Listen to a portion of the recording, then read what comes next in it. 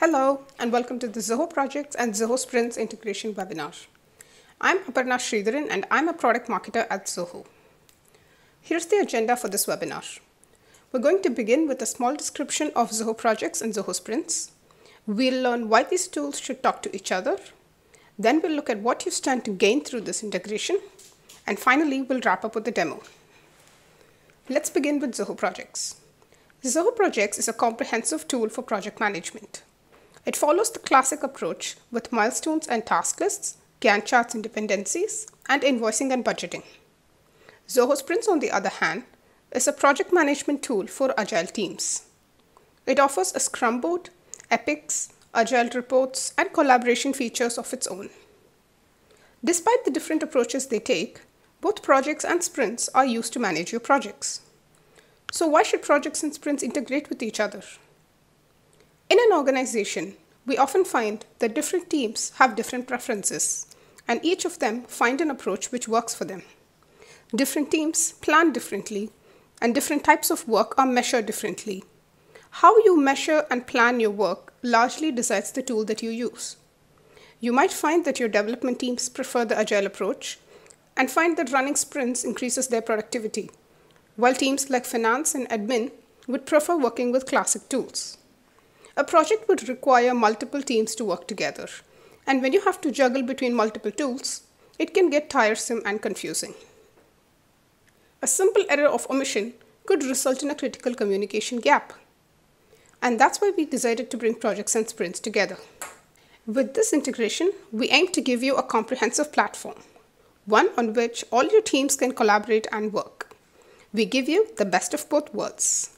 Here's how we do that. With this integration, you can manage your backlog and run sprints from Zoho Projects. Here's how this example works out. You can manage your project logistics and budgeting on Zoho Projects, capture requirements from internal stakeholders or external clients, and add them directly to your backlog on sprints from projects. These tasks are synced, so when the software development teams takes them up in sprints and starts working on them, all the changes are reflected in projects. They break down high-level requirements into tasks required to complete each user story. Timesheets added in either projects or sprints gets added to the other tool depending on the respective tool's approval mechanism. We'll go into detail about this during the demo. You can also access all your agile reports right from projects. So while the breakdown of user stories may not be visible to the rest of the team, they still get to keep an eye on the progress of your sprints. Now let's take a short demo to look at all of this in detail. First, let's figure out how to enable the project sprints integration. On your top right, you'll find the Setup button. Under Marketplace, you'll find Zoho. And here, you'll find Zoho Sprints. I've already enabled the integration for this portal. So when I click on Access Zoho Sprints, it takes me to my Sprints portal. It's important to remember that you need to be a portal owner in projects and an admin in Zoho Sprints to enable this integration. Another point to remember is that this is a one-on-one configuration. This means that you can configure one Zoho Projects portal with one Zoho Sprints portal. Now let's get back. Before we begin the demo, let me tell you about the example we're going to take up today. Here's a company called Zilker Airlines, and they're starting a new division called Zilker Caps. This project is being managed on Zoho Projects. Now they're also building an app for Zilker Caps, and their software team is using Zoho Sprints for its development. With that in mind, let's begin our demo. The four modules that will be synced across Zoho Projects and Zoho Sprints are projects, tasks, timesheets, and users. So first, let's look at projects. I'm going to begin by trying to create a project.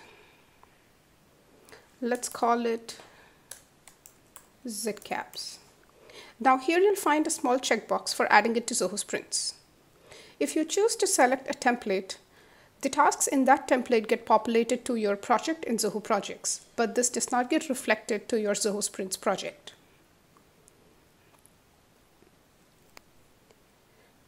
You can't enable task rollup for any project that's been added to Zoho Sprints.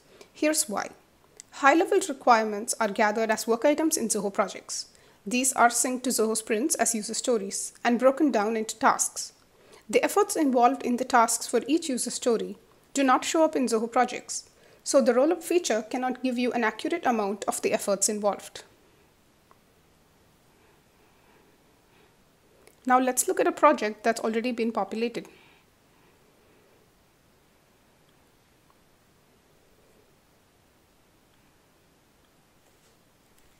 This is a project that's already been synced with Zoho sprints. Here are a couple of things to keep in mind when syncing projects. First one is deletion. If you delete your project from either projects or sprints, the integration breaks. Changes made to that project will no longer be synced, and the project in the other tool does not get deleted. The second thing is plan limitations. If you're in the enterprise plan for Zoho projects, which means you have unlimited number of projects, but you are in the free edition of Zoho sprints, and that means you have 2 projects. You cannot create more than 2 projects in Zoho sprints from Zoho projects. Now let's move on to tasks. Here is our task list for this project. You can easily see the tasks that have been synced with Zoho sprints. You'll be able to see a small Zoho sprints logo against each task. You can either add them to Zoho sprints right when you're creating them, or you can add existing ones. For example,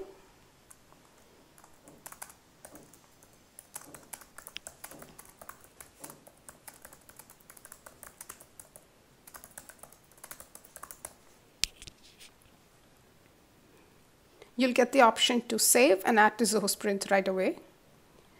Let me complete this. Save and add to Zoho sprints. Here you'll be prompted to fill these 3 mandatory fields. You can choose your estimation points. You can choose what type of item you want it to be.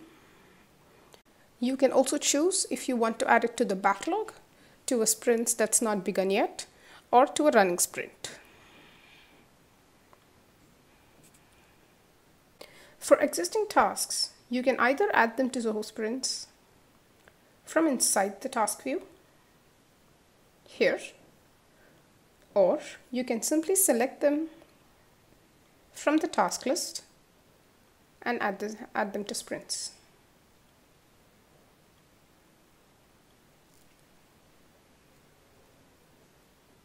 There you go. Task hierarchy in Zoho projects is not maintained across the integration. This means that if I add this item and its sub-item to Zoho sprints,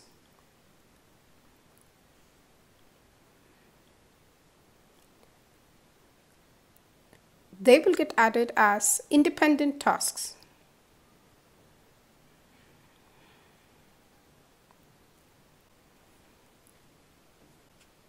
Those 2 work items fall as 2 independent stories in our backlog. All your custom fields, comments, attachments, and loggers for your tasks get synced across Zoho projects and Zoho sprints. For example,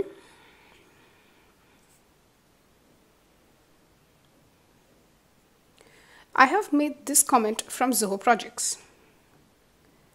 Now let's go to Zoho sprints.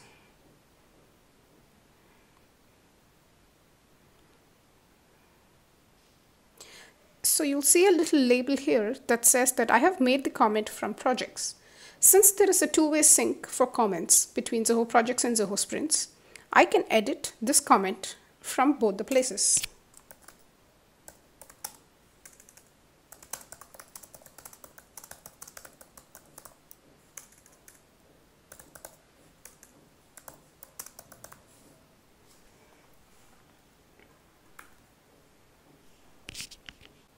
For the case of attachments, if you upload or attach a document from one tool, you can only download it from the other tool.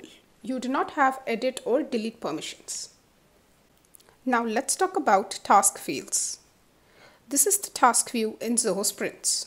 Here you'll find the mandatory fields from Zoho projects being fetched. Similarly, in Zoho sprints, you'll find the mandatory fields from Zoho sprints being fetched. I'm using the standard layout. If you customize your task layout, you can decide the fields which can be mandatory, and those get fetched here. For both projects and sprints, The details that get fetched from the other product are view only. You cannot edit them from the other tool. If you wish to edit these details, you'll have an option to edit in Zoho Sprints, which takes you to the tool itself. If you move your task to another project, or if you delete your task from either Zoho Projects or Zoho Sprints, the integration breaks. This means that the task continues to exist in the second tool, and any further changes made to that task do not get reflected in the first tool. For every project that's been synced with Zoho Sprints, you will find a default Sprints tab on your left panel. From this screen, you should be able to view all your sprints, create a new sprint, and view the scrum board of any sprint. This is a sprint that's already been completed. You can also view your sprint backlog right from Zoho Projects. You can either directly create work items, or you can plan your sprints, or even start a sprint. I would also like to point out that all the tasks that have been created through Zoho Projects have this little arrow underlining their item ID. This is a small indicator to differentiate the tasks associated with Zoho Projects from the ones that are not. Now we move on to timesheets. For tasks that are synced across projects and sprints, their respective log hours get synced automatically. Here you can see that this was logged from Zoho Sprints. One thing to remember here is both the tools have approval mechanisms, and only approved time logs get synced to the other tool. Let's try logging one now.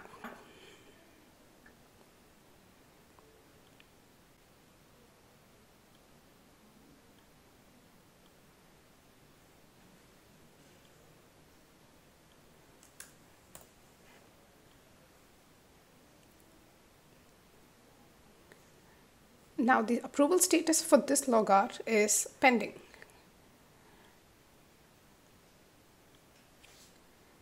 Time logs can be approved or rejected by either the manager or the admin. Now this is an approved time log, so this should get reflected in Zoho Projects.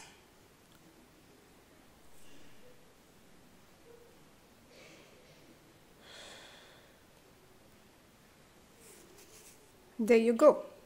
This is the 5 hours that we logged right now. And that's all for timesheets. Besides managing and planning your backlog, you can also view the entire reports module of Zoho Sprints from Zoho Projects. Under Agile Reports, you can view all your sprint reports right from Zoho Projects. Next, we move to users. Users of a portal do not get added automatically to Zoho Sprints. Only when you create a project, the users of that project get added to Zoho Sprints. And even when they do, they fall as inactive members. So you can decide which user you want to activate. From this screen, you can activate users and decide what role you want to give them.